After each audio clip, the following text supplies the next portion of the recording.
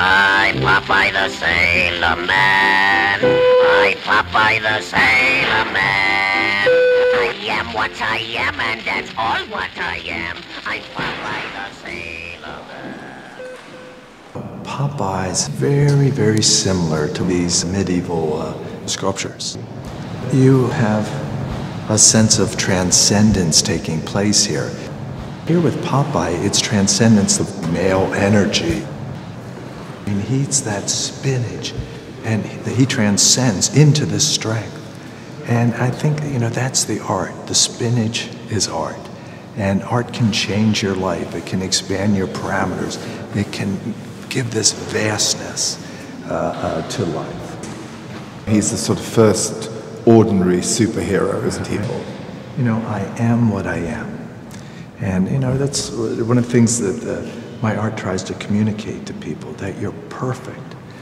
In life, we have to first learn to accept ourselves, and then we can have this transcendence into the acceptance of others. There's something of the evangelist in him. Dare I say, there's something of the Billy Graham in him. But there's nobody like him in the world now, and he's invented a language. That's the most fantastic achievement that any artist can aspire to. He's very bright, he's very clued up, and in a way the brightness and the clued upness are the things I really most dislike about his work. These medieval pieces were really embedded with kind of spiritual powers.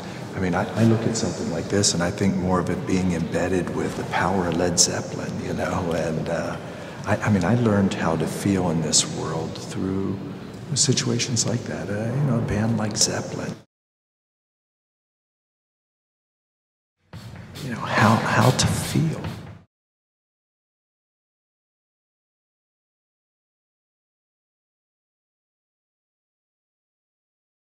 I would buy that in a heartbeat if I could afford it. I feel alive, and it's just fantastic. You can see by my smile how much I love it. I think he's a good marketing guy.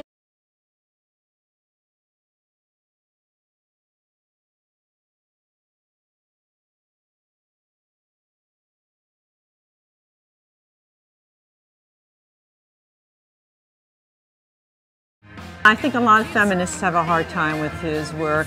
Sex and Death really describes Koons, frankly. If it gets everybody cranky, that's a good thing. There were 5 girls on stage. All taking their clothes off. You could be getting a lot of energy from that. People don't tell you it's a good thing to get energy.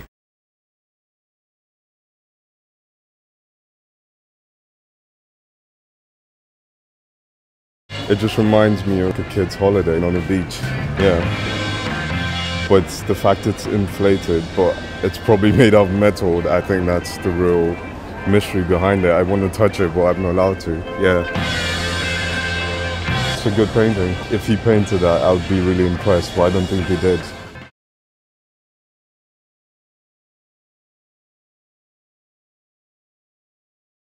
It's a very good opportunity for us young artists, to find some inspiration. I quite like this one. What does it make you feel like? What does it remind you of? Childhood. Cartoon. Yeah, cartoon, like what I watched on TV when I was young. I couldn't believe that art was that simple and to be that effective. I just wanted to make a Jeff Koons. He was always telling me, Mary, you always have to talk about things being new. People didn't talk like that. Even Andy didn't talk like that. There are so many ways in which Jeff was so advanced to what ended up happening.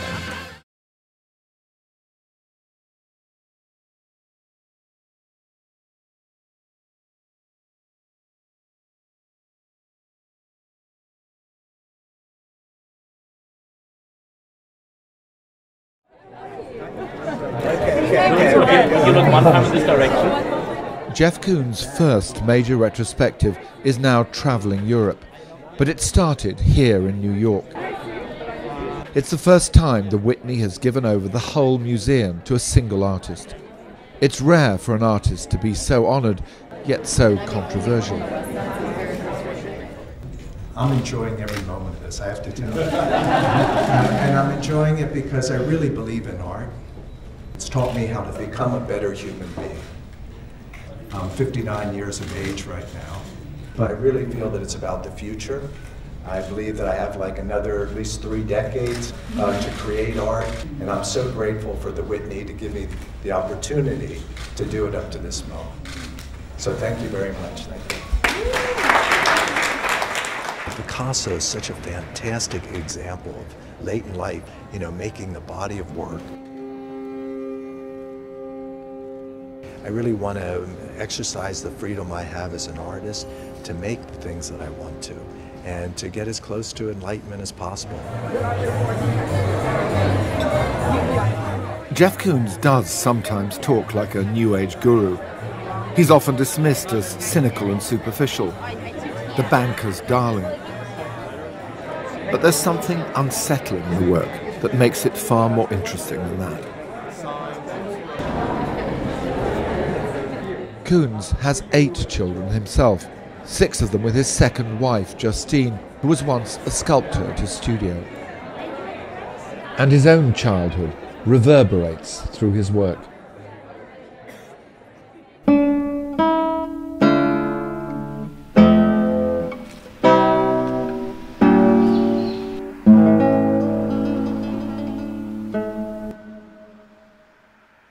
When I would be 8 years old, I'd go door to door and I'd sell gift wrapping paper, I would sell chocolates.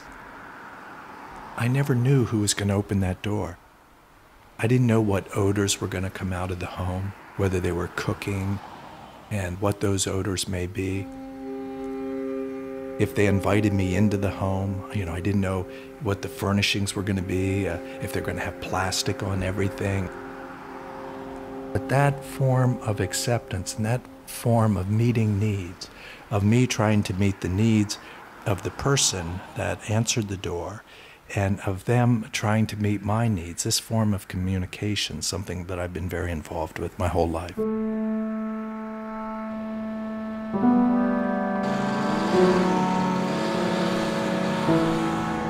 You brought your 2 worlds together, haven't you? It's really kind of full circle for me. This is the latest work. The gazing bowl is very important to me, this aspect of reflectivity. And when I was young growing up, people in Pennsylvania would put these gazing bowls in the yard. For me, it's really about feeling. So this is about this kind of utilitarian object. The mailbox, it's irrelevant today. I mean, you know, it's email today. Even the bucket which is holding up the mailbox, I mean, that at one time maybe had pain in it. It had a function. All of these things are making reference to our own mortality and how everything turns to dust. I hear that your gazing balls really intrigued the Nobel Prize winner, Eric Kandel. Eric's a neuroscientist and studies the mind and the brain, and he loves art.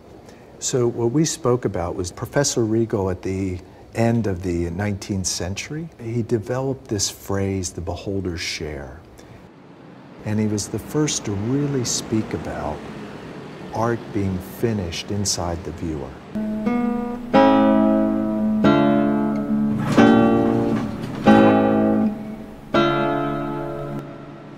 Alois Regal was the first art historian to say art history is going to die unless it becomes more scientific.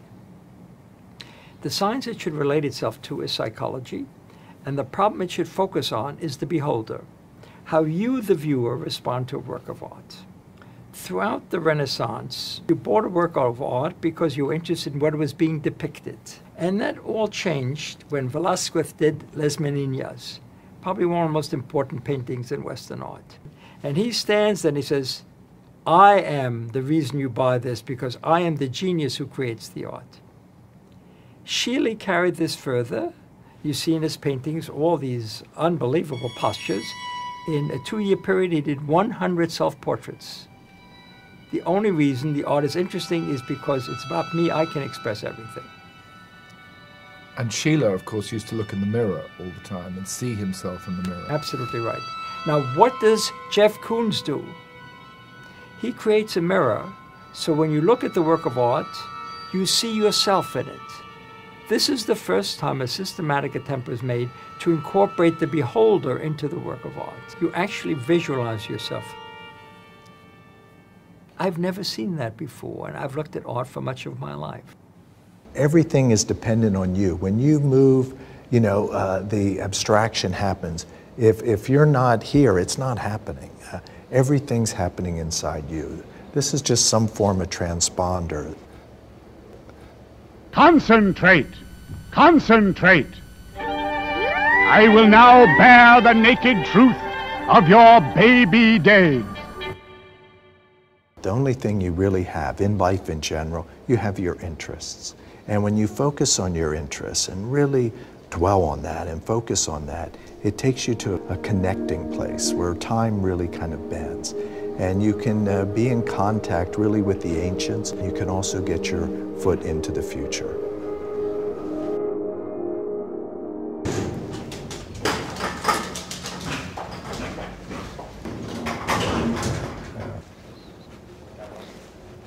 The first works in the show, from 1978, are very simple, almost childlike. This is my first rabbit. I mean, I had to go drink some beer. I mean, it was like such an intense experience. You were painting flowers when you were a young child as well, weren't you? Well, I started taking art lessons at the age of 7. And yes, I would draw vases of flowers and with pastel and with charcoal. My father was an interior decorator and had a furniture store, so I was brought up with things just displaying themselves. A light would just display itself, an ashtray. It would just be there. And this is where his father's furniture store was. And there's his father filming it. His father, Henry Koons, was the leading interior decorator in New York. Jeff had a lot of insight into how the people who aspired to be wealthy decorated their homes, how more middle-class people decorated their homes. Then he saw the aesthetic connected with more modest people. He took that all in.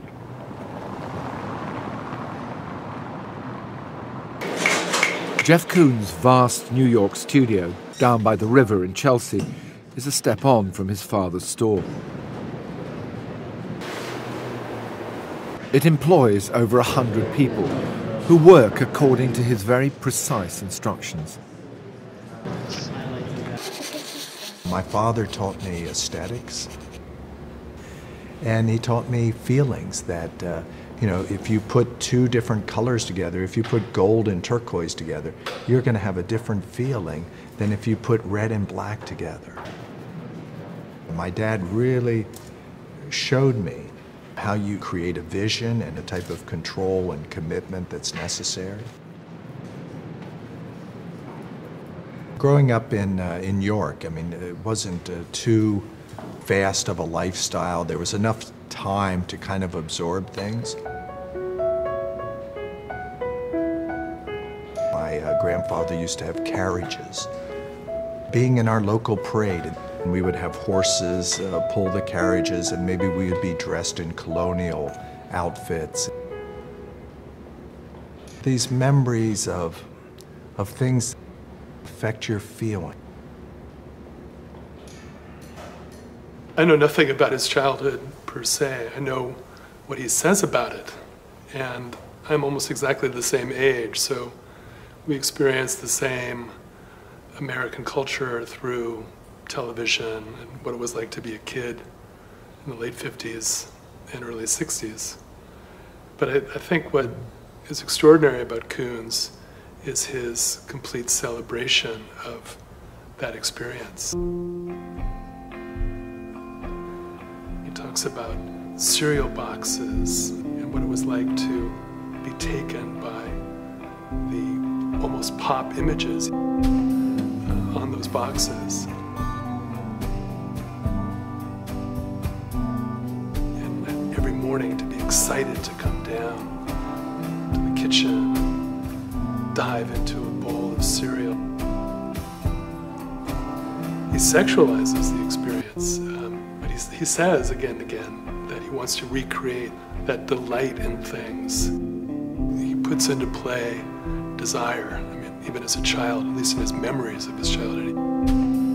But that desire is always a consumerist one. That's the best desire. It's almost beyond sexual. I mean, products give you what you really want. He wants to embody that post-war American being kind of made by consumer culture. My grandfather used to have an ashtray, and it was in his television room beside his chair, a woman lying down on her back on a couch. If you touch it, her legs would swing back and forth. And she also had a fan here in her one breast. And as a child, I would go and I would just play with this piece all the time. I was so amazed. It brought so much kind of awe and wonder to me. It's kitsch, it's sexist, and it's like a ready-made. Something already existing in the world that becomes a work of art. You can see where Jeff Koons is heading. His first dealer remembers what Koons was like in his very early days in New York. Jeff is no different than when I met him when he was 22 years old in 1978. I came into his studio that was about the size of this little space that we're taking up. I got the feeling that he lived there. He had bought plastic mirrors, like at the 5 and Dime store, and he had lined the walls, floors, and ceilings with these plexiglass mirrors, like tiled together, and then Velcroed onto this these inflatable toys. And I'd never seen anything like it. Jeff had his own voice from very early on.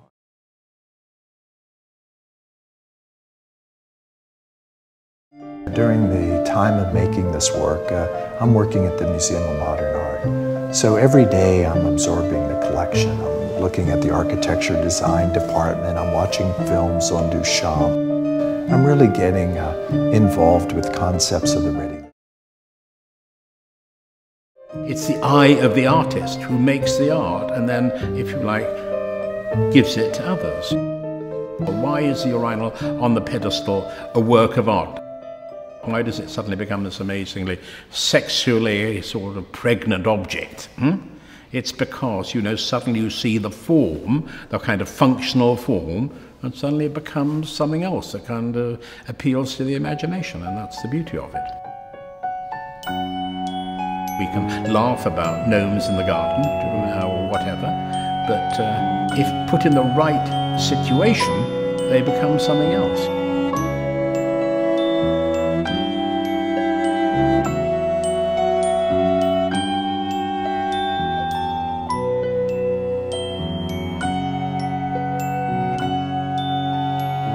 When I started off as a young artist, at a certain point, Marcel Duchamp was everything to me, and I thought everything was based on Marcel. I always have loved the idea of the avant-garde from the time of like Courbet as like the father of the avant-garde. People like Dali and Duchamp, Picasso, Picabia. It was the belief that we're going somewhere together as a social movement together. And so I started to work with ready-made objects. I would just walk down the street, and if something moved me, I would respond to that. And I would acquire inflatable flowers or vacuum cleaners. When I showed him, I basically sold 2 pieces, one for $700 and one for $1,200 in the course of 2 years. I think the first piece I sold was a rug shampooer with a neon light. It buzzed. The only other piece I sold, and this was like in 2 years, was to Charles Saatchi, a double-decker vacuum cleaner. Koons was now embarking on a major new project, which was to make his name, the new. But vacuum cleaners were expensive. Jeff needed to make as much money as possible, as fast as possible. So he used his communications abilities to sell commodities on Wall Street. So by day he was raising funds, and by night he was making his work. That's right. He got his vacuum cleaners. Jeff understands seduction. Sales is inherent to making a work of art. Why would somebody want to look at an object, eventually buy it and possess it? What kind of inherent seduction is there? He's read Kierkegaard's Diary of a Seducer. That's his mantra. Caution, my beautiful unknown. Caution. These are objects of desire, desirable objects. You call it the new, but you're actually being quite literal. They are very, very new, aren't they? Oh, they're brand new. I mean, they're kind of eternal virgins. For us to have integrity, we have to participate in life. And for an object, it has its greatest integrity when it's born. It's brand new. It can display its integrity forever. It doesn't have to participate. This is almost like an Egyptian tomb. You know, the rug shampooers are like sarcophagus there.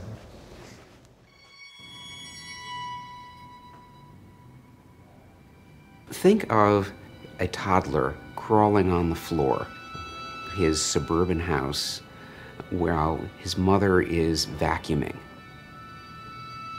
And there is this monstrous machine connected to his mother that has this explosive sound, the sucking. It's identified with things that Jeff loves, clean, the new, but it is also an extension of his mother. The vacuum cleaner becomes this symbol for the human life.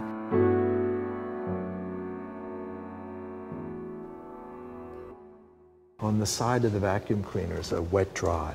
That's like Kierkegaard's either or.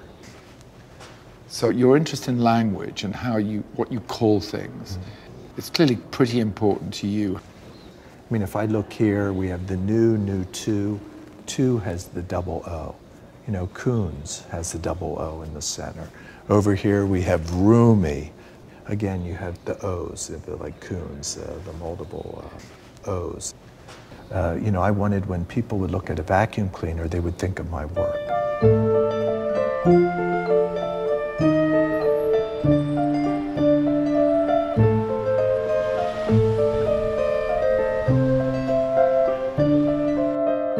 The BBC has been following Jeff Koons since he was new. Accusing him of hype is like rebuking a fish for being wet. Have you ever actually done any carving or modelling? No. When I was a child, I did some modeling. But What, with plasticine? That's correct. This is the first encounter with the art critic William Fever. Fever depicted Koons as the latest disaster in Saatchi's patronage of New York art. The show includes works by Jeff Koons. Here he is, polishing his plexiglass. He's a former commodity broker who evidently took to art for its value-added attractions. Jeff Koons, let's talk advertising. You've got a product here. Now, what are you selling? This piece that I'm standing by right now. I displayed vacuum cleaners so that the viewer would have a gestalt of being a mortal and confronting an object that's in a position of being immortal. Is there something about these particular vacuum cleaners as opposed to any other model? Well, I like Hoover. I always like the idea of the door-to-door salesman. Just a very open, warm object. And I always like the idea of the vacuum of art, the emptiness of art. His trajectory since then has gone with the money, so to speak, and he's gone with the management, and he's gone with the product placement and the product burnishing. It's so calculated, so pre-pitched, so almost pre-sold, pre-placed, that it lacks all the give and the breath of fresh art. But the Saatchi show made a huge impression on young British artists. When I was an art student, I went to the Saatchi Gallery and I saw New York Art Now. That completely blew me away. My tutors at Goldsmiths, they didn't like it. They said it wasn't good art. Do you see a dark side to his work at all? I see a dark side to it, yeah. I mean, I see a dark side to all of that kind of stuff. I mean, I think all art is about, you know, fear of death. I think, it has to be. And I think, there's no way out of that. And even if you offer, immortality or hope, I see a lot of hope in Jeff's work, but I can also see a lot of death too. And it makes me think about my own death, absolutely.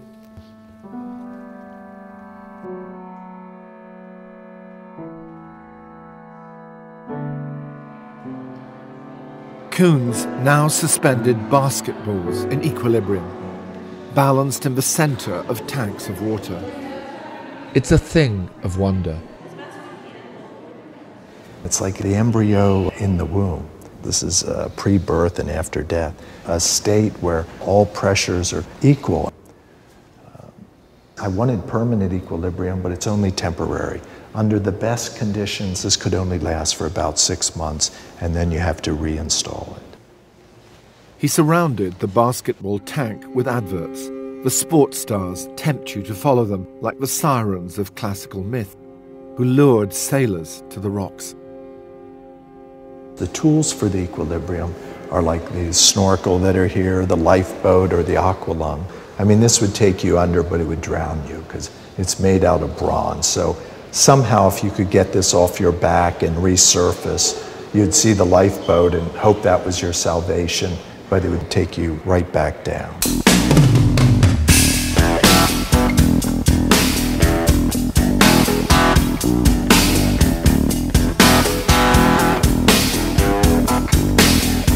Artists are kind of presenting themselves like these sirens here, that they've achieved something and playing like they're stars, but it's really about going for it.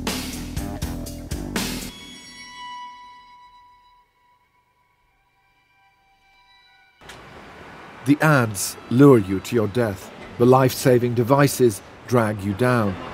Art is another siren, another seducer, but also, possibly, a lifesaver.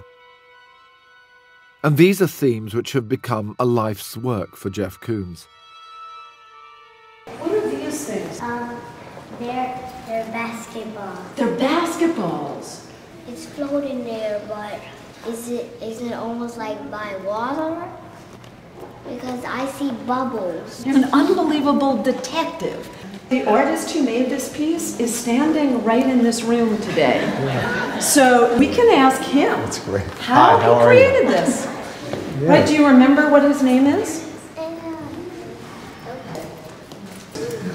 This is Jeff Koons.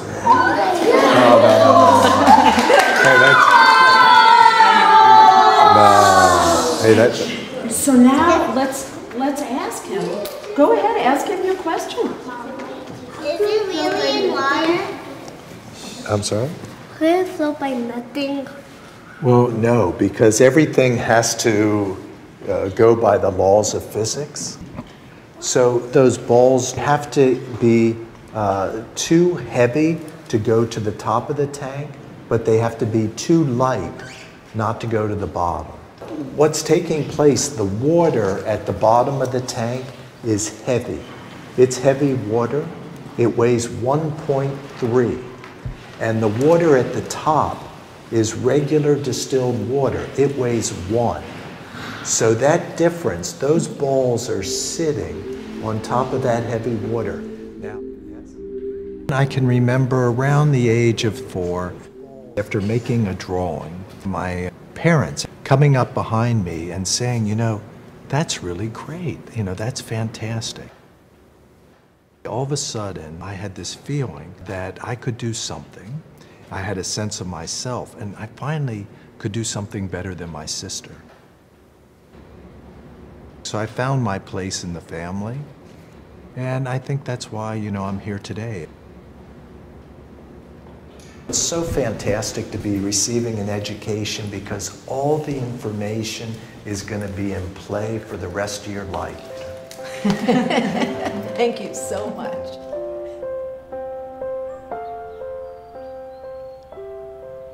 And outside of my kindergarten classroom, there was a little wooden shed, and it was painted green.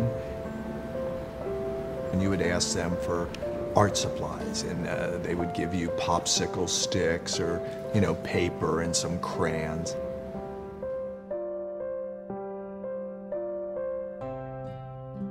I spent a lot of time at this shed. I could draw a vase of flowers, make ellipses just correct, and, you know, the shading.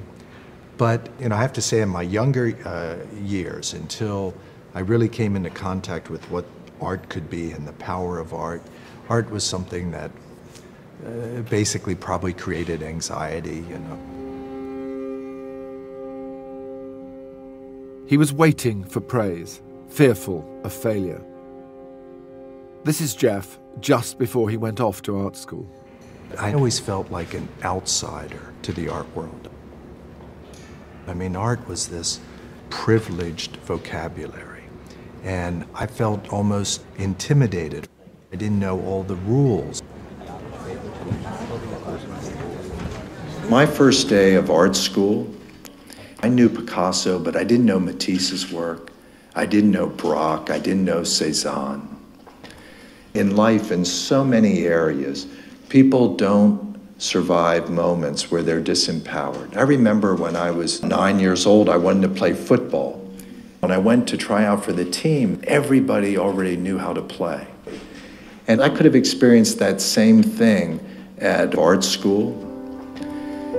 I survived that moment, but most people don't.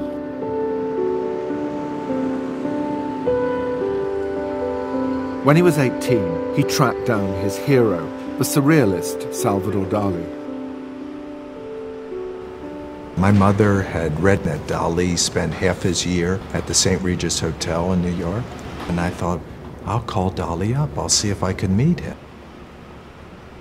He told me he would be in the lobby at 12 o'clock on Saturday, and exactly at 12 o'clock he appeared. He posed for some photographs. I was just this kid from Pennsylvania, and he took the time and the generosity to be there. And I left that night, and I really went back home thinking, you know, I can do this. At his first art school, he started painting from his dreams on an inward journey.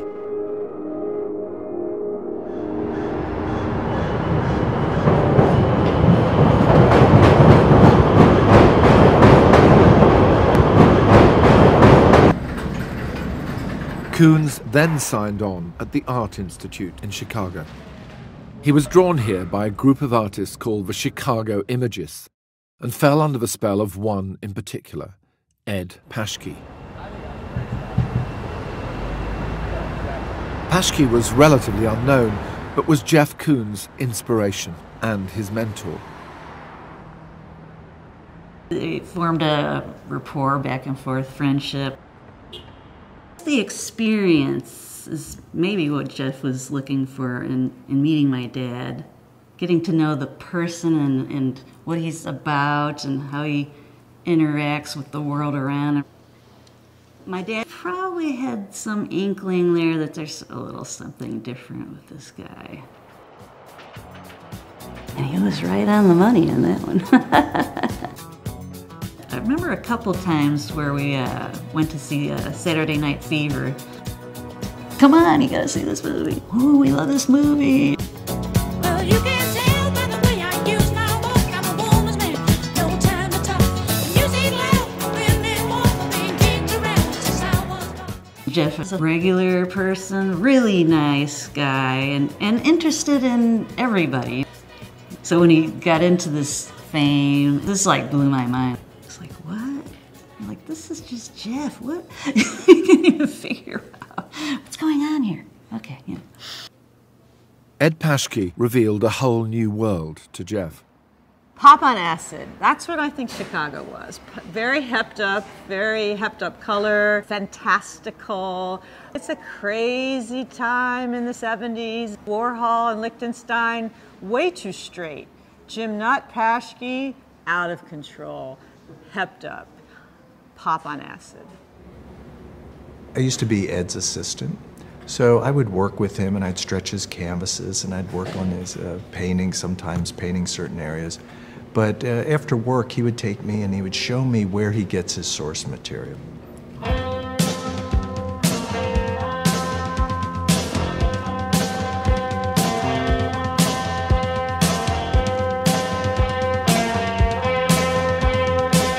Koons really dug Paschke's irreverence.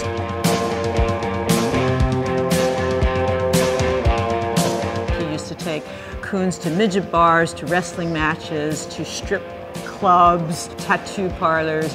That was the underbelly that the imagists dug, that Koons was certainly drawn to, like moths to a flame. It was a form of visual slumming.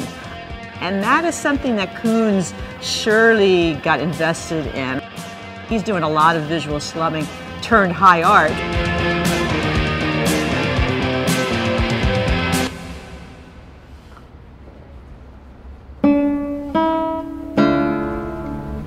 Ed taught me that everything's here, that within the universe, everything's already here. You just have to look for it.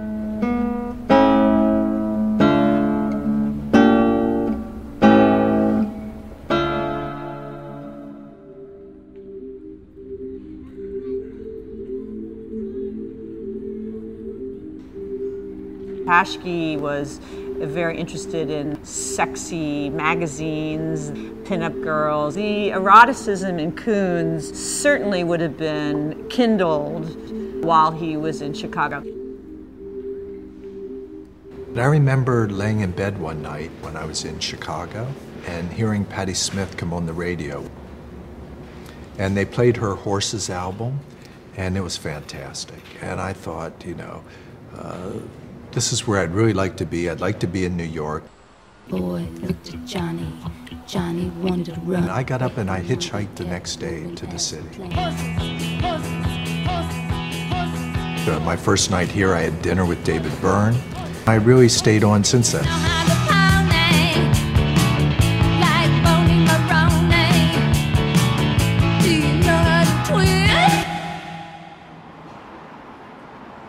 He found himself living next door to David Byrne of the newly formed Talking Heads.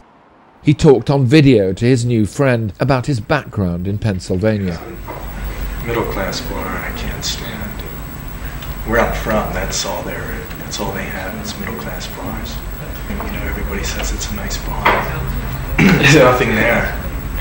Nothing at all. Where I spent my New Year's Eve. In a strip bar in Baltimore down on the block. But there were 5 girls on stage at one time. All taking their clothes off? Yeah. It was real nice, real comfortable feeling. You don't feel like you have to be something or anybody. It's pretty real.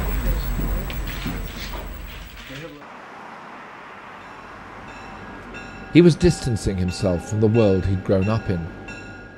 But he would always return to it in his art, once his career in New York took off.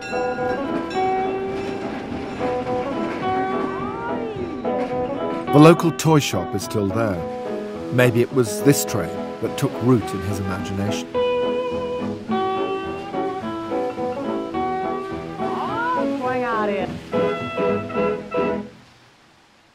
Koons made his train in steel in 1986. It's a replica of a marketing curio made by a whiskey distiller and fueled by alcohol.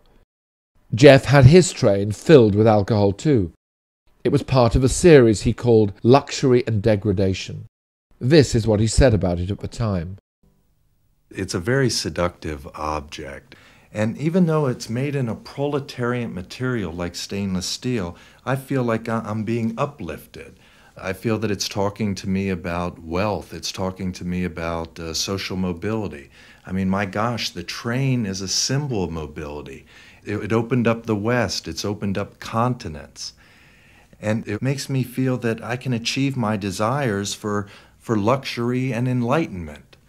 And that's 7/5 of bourbon there.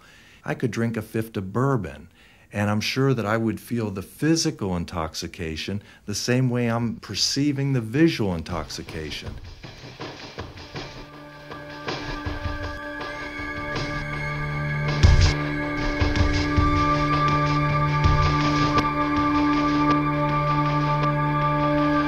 When you see them in stainless steel, they're harsh. They become something else. Over the years that follow, things become larger than life, to the point sometimes where there's almost a level of absurdity and I would say fear. It was as if Koons saw Duchamp's ready-mades everywhere, and the surrealism that he loved. But another huge influence was the seductive power of advertising.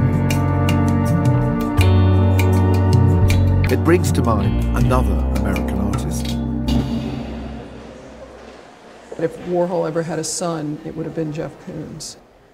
If you look at the time, the milieu, the period of which Jeff emerges, it's really in a very sophisticated understanding of media and advertising. And I think Warhol's the forerunner to that.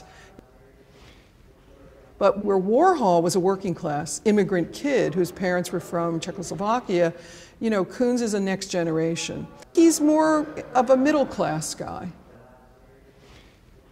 And the most obvious thing he picks up from Warhol is this posture of liking everything. Any names? Everybody. You like everyone? Yeah, I really do. But you like Marilyn, you like, what about Garber? Do you like Garber? Oh yeah. I just like everybody.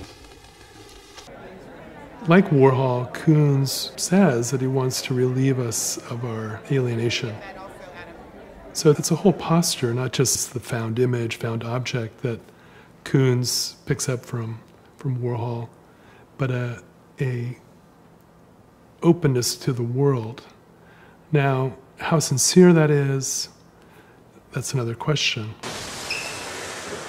One of Koons' mantras is that after art school, he moved from making subjective to objective art, taking himself out of the picture. He was invested in the subjective. He claims to have moved to the objective, but I don't believe him. Have a little dirt. Those objects harken back to inner feelings, inner emotions that he's making large.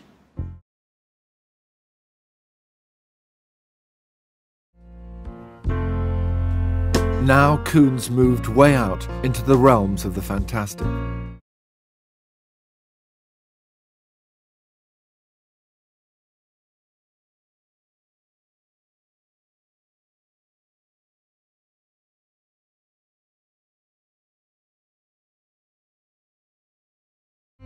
These bizarre Baroque pieces he calls banalities.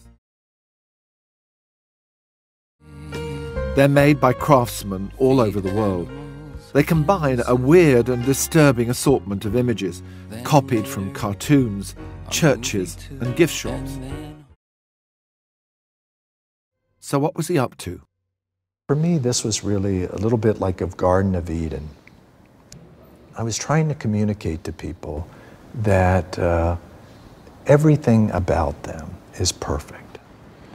I remember seeing the Masaccio painting The Expulsion in Florence, and Adam and Eve being cast out of the garden with such guilt and shame.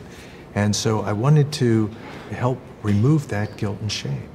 So you felt these works had a kind of social purpose? We were coming out of minimalism and conceptualism, and it was like if you would tell artists, oh, I want to make work that manipulates or seduces to try to communicate, it's like, what? You know, you don't manipulate, you don't seduce. But if you don't, you're going to become disempowered and not be able to help people in life. Why did you call the collection of work Banality then? Because it was a sort of provocation as well to call it Banality, wasn't it? Well, it's about the things that you experience. I mean, this was Michael Jackson and Bubbles. This was my Pieta. It's using Renaissance form, this triangular form, the Christ-like figure, to let people know it's okay to embrace oneself, to have acceptance of the self. But then again, why call it banality if it's meant to be so reassuring. Is it a joke? Why Michael and his monkey rendered in gold? It was just absolutely perplexing in a certain respect. So it was beguiling, it's seductive. There was something very attractive, but also unknowable. Unknowable sounds rather good, actually. Yeah, I mean, even to this day, you always want to see what has he done now, whether you like it or not.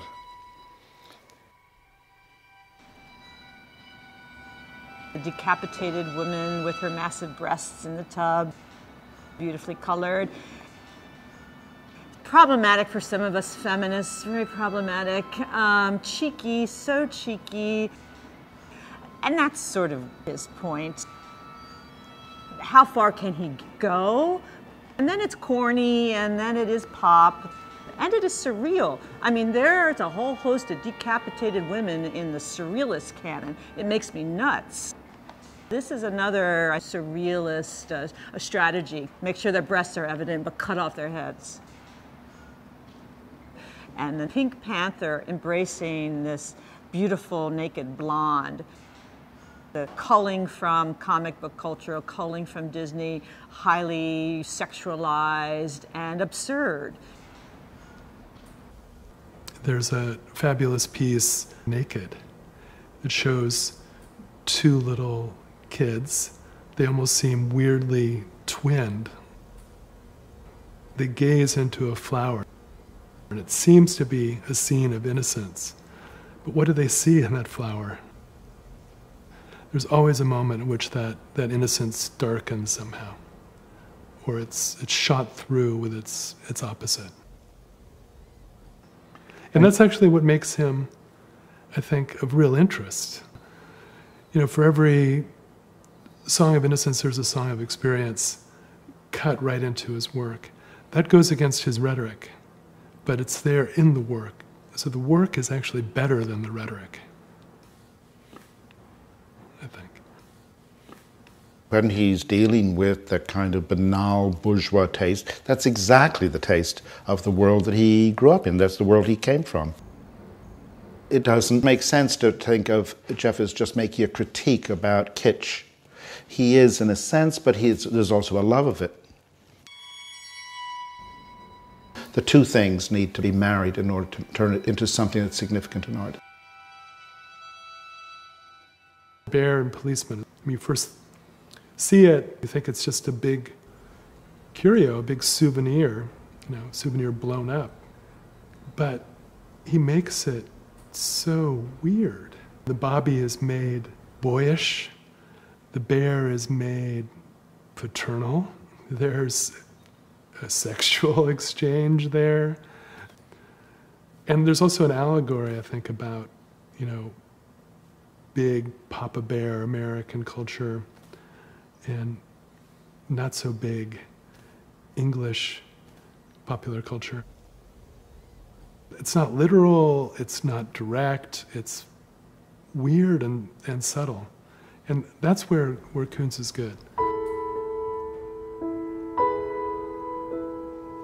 Some of the pieces, though made more sexual and sinister, are so close to their originals that they have, perhaps not surprisingly, prompted copyright cases. Koons had to pay off the photographer of puppies. Other cases are still ongoing to this day.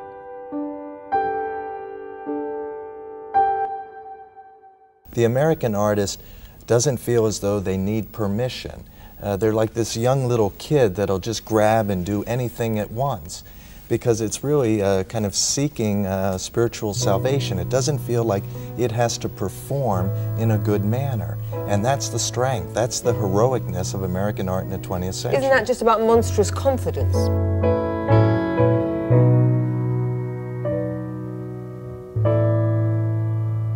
Monstrous confidence is one way to put it.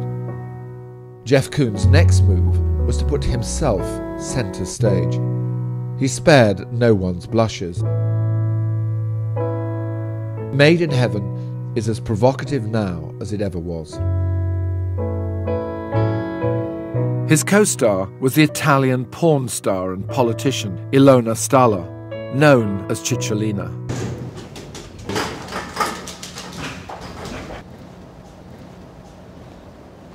I just had a tremendous success with the Banality Show. And I felt a little bit like what it's like to be an art star. And I felt that you really don't participate in American culture unless you're involved in film or music. So I thought, I'll make it like I'm going to be in a movie, I'll call it Made in Heaven, and I'll be starring Jeff Koons and Cicciolina. And I thought, you know, I'll hire her. I used her same photographer, sets, costumes. So her situation was really a ready-made, and I just put myself inside there. Literally. The project caused a storm, and while they were making it, Koons married Cicciolina.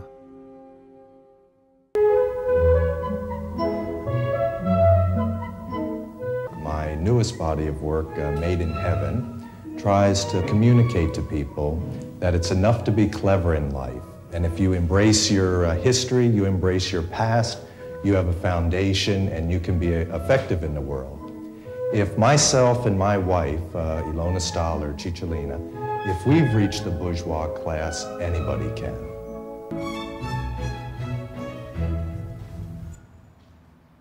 I'll never forget, Koons came to give a very big talk, and he showed all of the Made in Heaven images, one after another, and you could have heard a pin drop in the room. He would say, "Now notice as I penetrate her from behind, the small pimple on her right cheek." And we were all like, oh my God. He just went on like that, like a scientist describing these unbelievably erotic images. They're staged and they're not especially erotic to me. These poses are the stock images that one would find in men's magazines. When you meet Jeff, he's quite a private person. He's not an exhibitionist in any sense.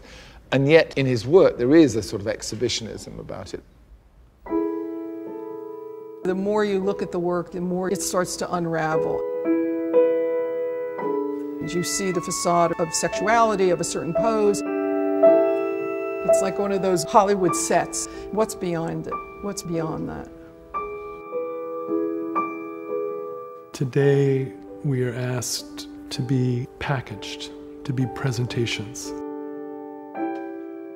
It's not just that we desire commodities, we are commodities too. And he wants us to be more at ease with that status. And you get the sense that he was all along. He encourages us to accept it, but we can't accept it. If that's what it is to be human, then, oh my God, you know? And that's where I see the dark side of Koons. He paints himself with this pornography specialist whom he married. What do you make of that? It's not my favorite work of art. Some of them are quite straightforwardly pornographic. But he's married to the person he's having sex with. So are these intimate marriage pictures? Are they Family pictures? Family pictures. These are self-portraits. Ilona, what type of life do we lead? No understand the amor. What type of life do we lead? We lead a life of the Rococo. Ah, we live life Rococo. Rococo. In heaven, everything is fine. When the BBC made this film with Koons, he and Cicciolina had just had a son, Ludwig. Push the button for a ticket. He was flying high. And this is our ticket to enlightenment. Elevators have a very spiritual function in this building. They offer a moment of contemplation, and they can shoot you up to heaven 100 floors in 50 purgatorial seconds.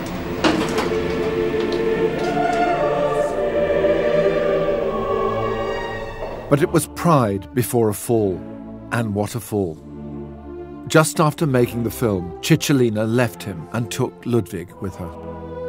Jeff embarked on a 2 decades-long struggle to produce these vast 10-ton toys. He called them celebrations.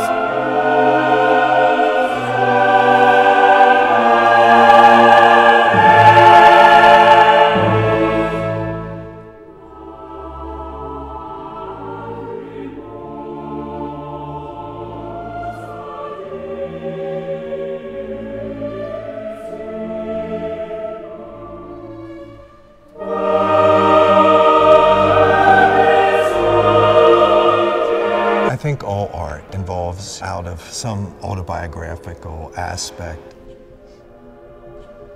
It was a period where I was kind of losing trust in humanity.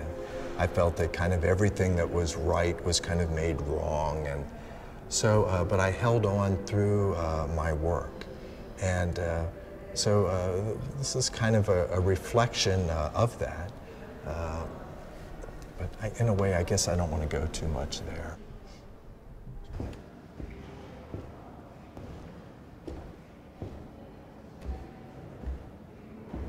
Jeff's ambition for Celebration was beyond our capacity to realize it. At one point, I had commitments of $11 million into Celebration, and not a single work realized. Several foundries went bankrupt trying to achieve what Jeff demanded. The financial demands on me, Jeff's demands on the work, and then in the middle of this, the custody battle, his son with Cicciolina, the whole thing imploded. People would forget that there's a period in Jeff's career in the 90s, I think he had one show in New York in the whole of the 90s. It seems amazing, but there. He's not the most fashionable person. He comes back in this very big way with these extraordinary, very large scale things, and he kind of reinvents himself. I remember hearing he put 35,000 man-hours of polishing into a cracked egg and then decided he didn't like it and scrapped it. You know, I'd kind of probably try and paint it with a roller and sell it for as it was as an early work, you know, before I went on to then make the other ones. It's completely phenomenal like that. The gamble, the persistence paid off. Celebrations are now probably Koons' most popular works. They sell for multi-millions. Damien Hirst is a big collector. Many take pride of place in his office, with the elephant on his desk. The oldest bronze sculpture is 6,000 years old. So when Jeff's making these things that look like you could pop them with a pin, but they're actually going to last potentially, you know, thousands and thousands of years. Ethereality, but solidity at the same time. I mean, I just bought that piece of Play-Doh, which is phenomenal. You know, that's about possibilities and the future. It's like, you know, Play-Doh, you know, is the first sort of material you try to mould into something that comes out of your own mind.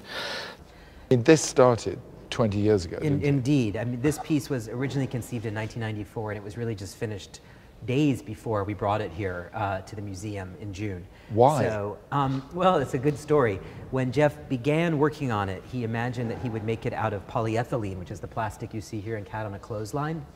And he was unable to get the level of detail that he wanted. And eventually Jeff had to change the material from plastic to cast aluminum, which is what you see here. Jeff always talked about wanting to make reflective works that capture the viewer, you, me, the world. He was imagining the joy that a child might have, or the sense of wonder in a balloon dog or in a mound of Play-Doh. And then how could you give an adult viewer like us that feeling? So that we might today not be that excited by a little balloon animal, but then this makes people's eyes widen. A great reaction to any art is wow, and Jeff's work is full of that.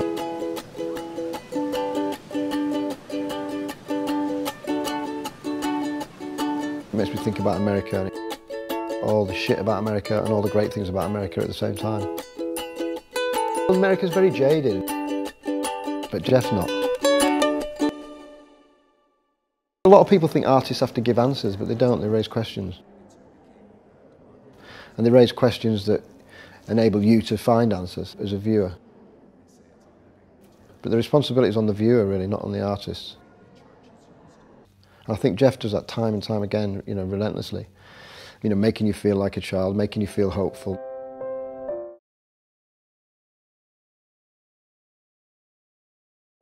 I suppose as an artist I should be competitive with Jeff, but when you walk into a Jeff Koons exhibition you forget about all that and you just inhabit it like a child and just go, this is unbelievable.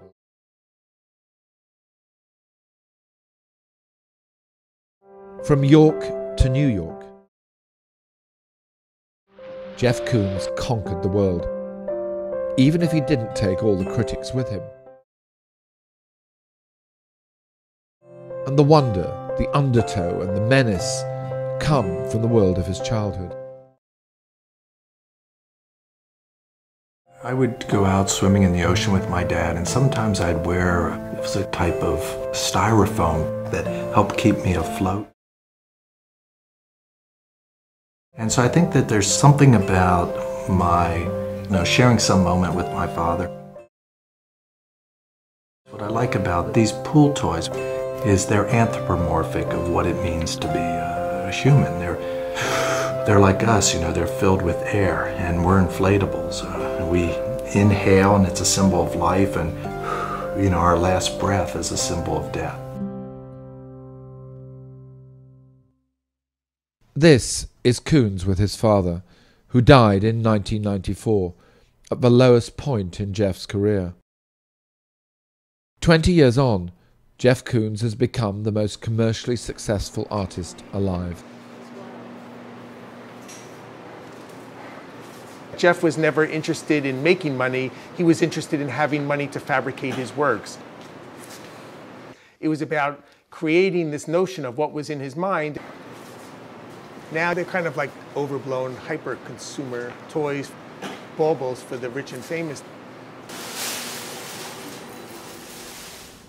When I see that he's now done hundreds of these shiny things, they're getting bigger, I just think, enough. Stop filling up the space. Try to hark back to the day where you just breathed into a little toy of vinyl. Try to do something intimate. We know we're being reflected, we know what they represent. You've done it for 20 years, so do something else maybe.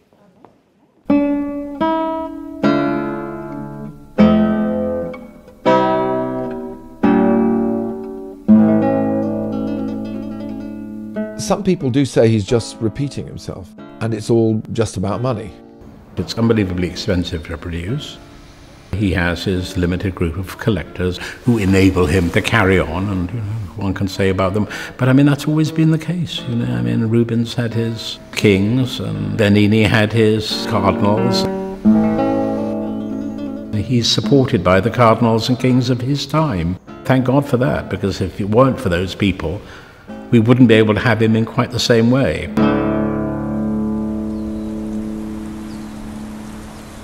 Puppy. Jeff Koons' collusion with nature. These are live plants, and that brings in biology, the animate and the inanimate. Art always wants to become life's energy, and it always fails, but it always tries to do that. These plants also put you in contact with your own mortality. There's a funerary aspect to it also. I think it's one of the great works of our time. The scale of the object, the image of the puppy, and then to make it out of flowers. You could describe it as having a painterly surface. It's textured, it's full of different colors, and it changes in the time of day, in the season. It is really very, very extraordinary thing, and very, very magical.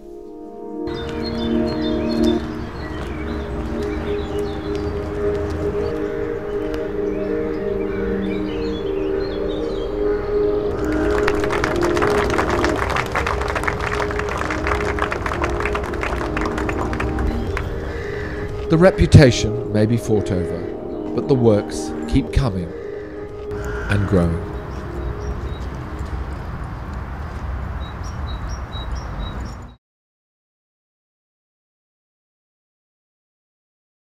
After 5 months at the Pompidou in Paris, the retrospective continues at the Guggenheim in Bilbao.